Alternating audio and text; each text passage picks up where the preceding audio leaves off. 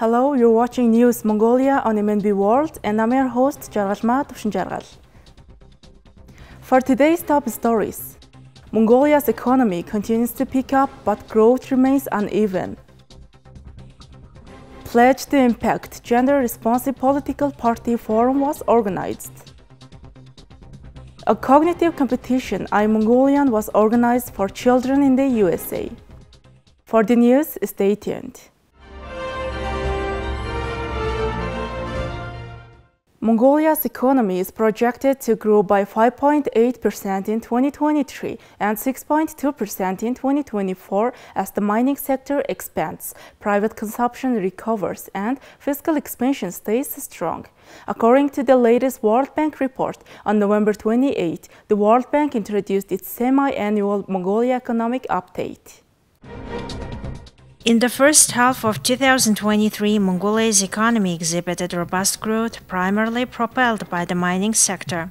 Early indicators suggest that this growth trend has persisted in the second half of the year. Nevertheless, growth has been markedly uneven, with the non-mining sector trailing behind, underscoring the economy's heavy reliance on the mining sector and its heightened exposure to commodity prices cycles. In the medium term, economic growth is expected to accelerate, averaging about 6% in 2025-2026, driven by a substantial increase in mineral production, as Oyotalgos 2023 mining production is anticipated to more than double by 2025. Yet, significant downside risks keep persisting. These risks encompass lower mineral exports prompted by slower than expected growth in China, as well as uncertainties on coal offtake agreements.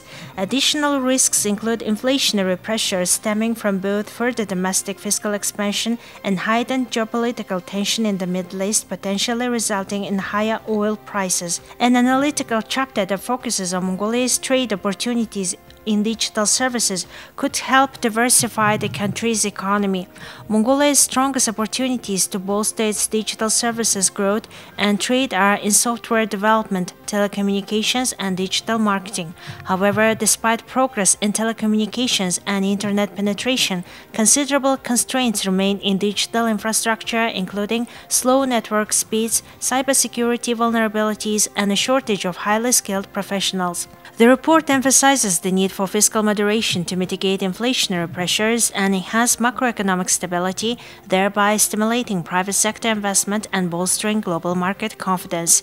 In addition, the report recommends improving social protection efficiency to safeguard household consumption without spurring renewed inflationary pressures. In the medium term, the report suggests rebuilding fiscal buffers to prepare for possible shocks and create space for future investments, including as part of the new recovery policy. To promote economic diversification through digital services, the report advises enhancing digital infrastructure and establishing initiatives to upgrade digital skills.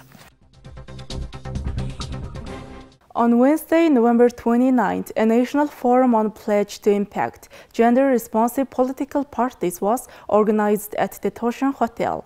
The forum was held as part of the project promoting gender equality in public decision-making and women's empowerment in Mongolia, implemented by the United Nations Development Program Mongolia with support from KOICA.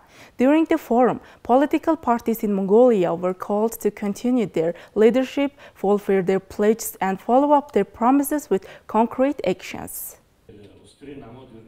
UNDP are very proud of this engagement that we have with great support from KOICA.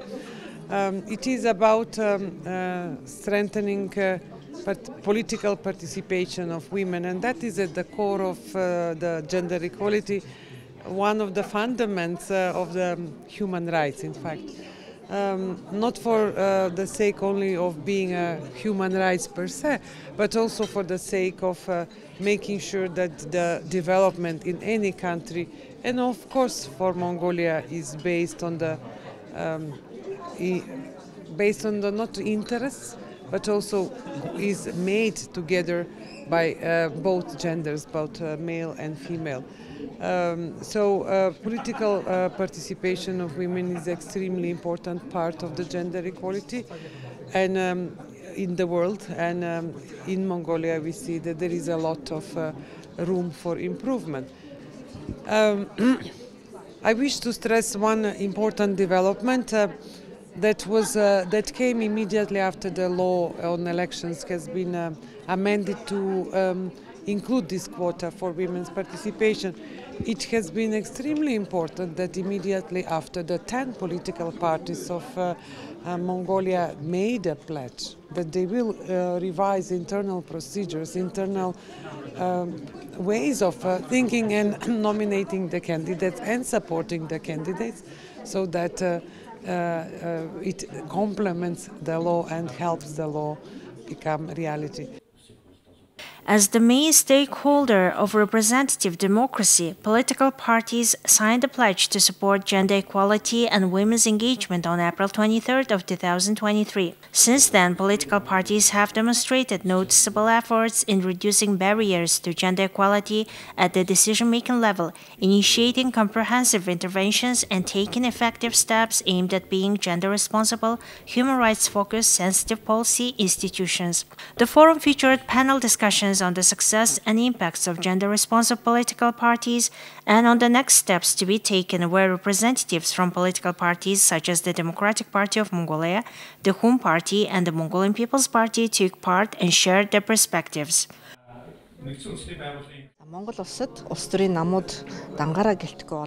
In Mongolia, political parties in collaboration with the United Nations, non-governmental organizations and civil societies have been implementing a joint project on promoting gender responsiveness in political parties.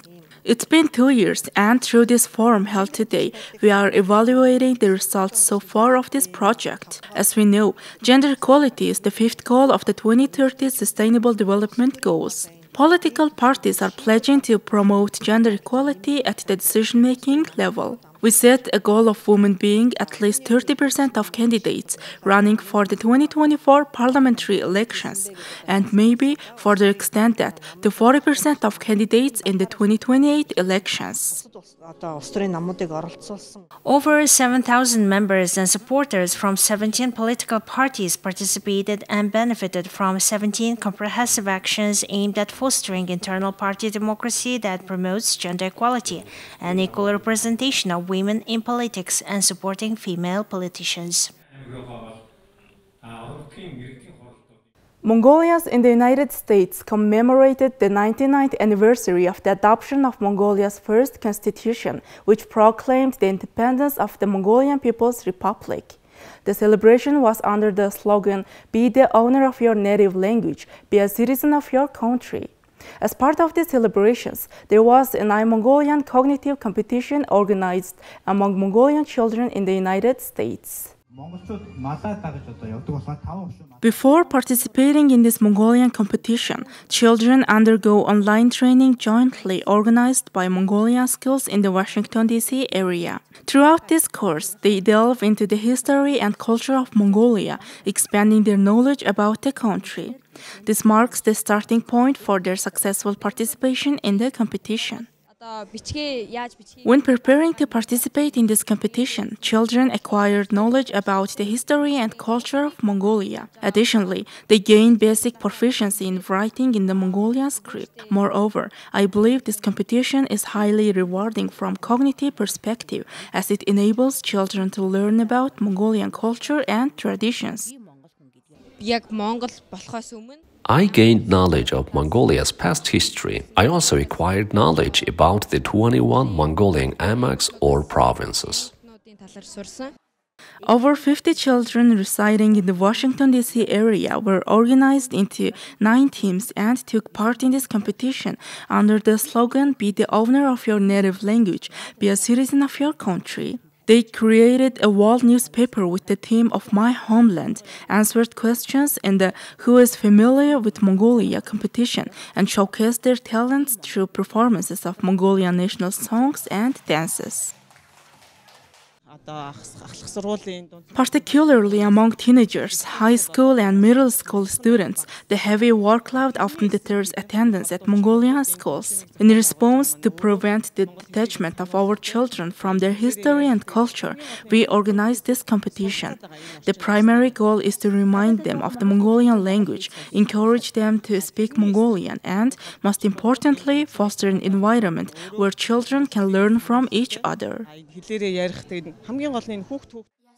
The competition is a pivotal event contributing to the preservation of the Mongolian language and culture among Mongolian children residing abroad. In the light of this, the Embassy of Mongolia and the United States, the We Together non-governmental organization, a Mongolian community of the Washington, D.C. area, Mongolian schools and business owners collaborated to jointly organize this significant event. Through participation in this competition, children are actively learning about their native land of Mongolia. They gain insights into customs, learn new cultures, and familiarize themselves with the cultural content. Our aim in organizing this competition extends beyond the immediate context, as we hope that Mongolians residing in various foreign countries, not just limited to the United States, will be inspired to establish this event as a tradition for their children. Our most precious possession is our country. Consequently, I believe it's the responsibility of Mongolians to support each other and collaborate in such events. If Mongolians aspire to strength through unity, it's essential to cooperate and provide support in all endeavors like this. On the anniversary day, Mongolian children in America came together, adorned in Mongolian traditional national costumes, known as dil, honoring their traditions and providing an opportunity to take pride in being Mongolian.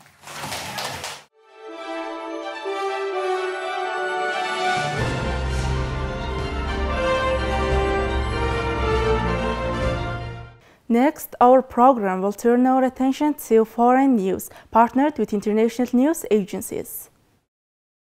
The first commercial airliner to cross the Atlantic on a purely high-fat, low-emissions fuel flew Tuesday from London to New York in a step toward achieving what supporters called Jet Zero. The Virgin Atlantic Boeing 787 flight was powered without using fossil fuels, relying on so-called sustainable aviation fuel made up largely of tallow and other waste fats. Well, today Flight 100 is flying from London to New York on sustainable fuel, and that's a first and very exciting. The United Kingdom Transport Department, which provided £1 million to plan and operate the flight, called the test a huge step towards Jet Zero to make air travel more environmentally friendly, though large hurdles remain in making the fuel widely available. While governments have long talked about decarbonizing air travel, the transition has been moving at the pace of dirigible.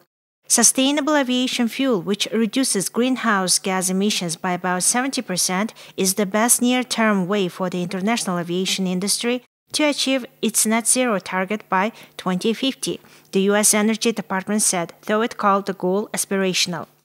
The U.S. Government Accountability Office said that while domestic production of the fuel had jumped from about 2 million gallons in 2016 to 15.8 million gallons in 2022, it accounted for less than 0.1% of the jet fuel used by major U.S. airlines.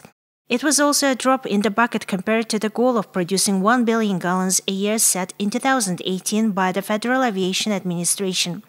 The White House, meanwhile, set a goal 2 years ago to produce 3 billion gallons of sustainable aviation fuel per year by 2030 and 100% of domestic commercial jet fuel by 2050. The UK has set a goal that 10% of jet fuel will come from sustainable sources by 2030. While this is the first jetliner to make the transatlantic journey using only the sustainable fuel, it was not a commercial flight and not the first jet to do so.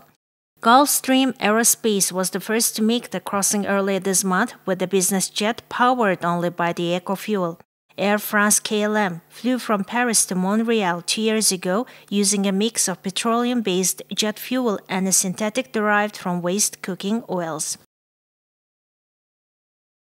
Well, that's all for today. Thank you for staying with us. We will see you tomorrow with more news and updates. Goodbye.